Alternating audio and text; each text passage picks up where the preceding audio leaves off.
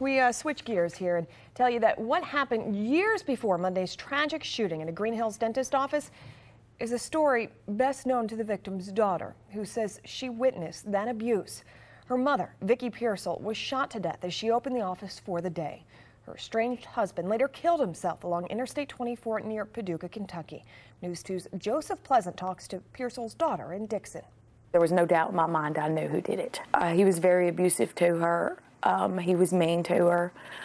There's been many a times where I've had to go over there and help get her out of the house. Gina Strange knew her mother was in danger. Vicki Pearsall had filed for divorce after nearly 10 years of abuse and threats from her husband Gilbert.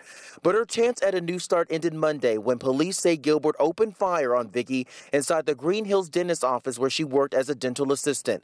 Strange says in the days leading up to the murder, Gilbert repeatedly called her mother. I thought this time that she was really gone. Because she had been away for a while, and I knew she wasn't going to go back. And I was so happy because I knew that as soon as she got away from him, and she was away from him for good, that she would be okay, that I wouldn't have to worry about her anymore. Strange makes this plea to anyone in a violent relationship. This could be your mother or, your daughter.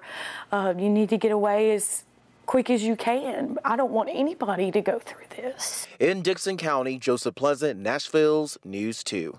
So Vicki Pearsall leaves behind 3 children and 7 grandchildren. If you think someone you know could be in an abusive relationship, the YWCA recommends calling its hotline. That it's not just available for victims or people who find themselves in violent relationships, but it's for friends, for family members, for coworkers, for anyone to reach out if they need advice on how to help someone.